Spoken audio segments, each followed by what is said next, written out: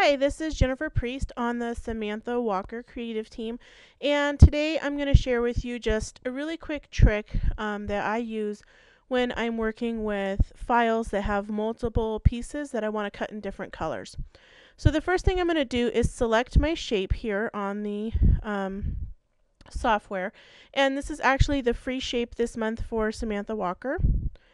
And you can find out how to get this shape for free by going to our blog hop that is this month here in January 2013. Alright, so the first thing that I'm going to do is ungroup this shape. And so what that's going to do is separate all these major pieces out together. Now once they're separated from one another, I can really easily just change the color of the lines. And this way I like to kind of design my project in the software. So maybe I'll cut this out a light blue, and I could fill it too if I wanted, just so that then I can kind of play with my design some. This one I'll do in that blue color. Maybe I'll do this little guy in purple. And so I'm just going to click on the fill button to fill it, and then the line button to change the color of the line.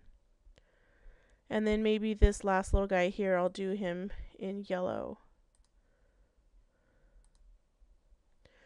And now you can kind of stack your items to see what they're going to look like. And to select more than one, I'm just going to click in the upper left and drag down to the lower right. Slide that on top of here. And then I'll put this guy here in the middle. So if I like the way that that looks, I can go ahead and cut. I'm not going to use that little circle that was there in the center. So I'll move this over here to the upper left of my mat. But before I cut, what's going to happen is if I wanted to cut right now, it's going to cut everything out and it'll cut it all out of each piece of paper. So what I'm going to do is go here to the little scissors, and that's the cut style window. And here it's going to show me everywhere that's a bold red line is where it's going to cut. What I can do is just put no cut for the things I'm not going to cut right now. So let's say I'm just going to cut this larger piece out of that blue paper, or the greenish blue paper. I will go ahead and set my silhouette to only cut that outside line. Go ahead and go to my cut command button here to send it to the silhouette, and then I'll go ahead and cut.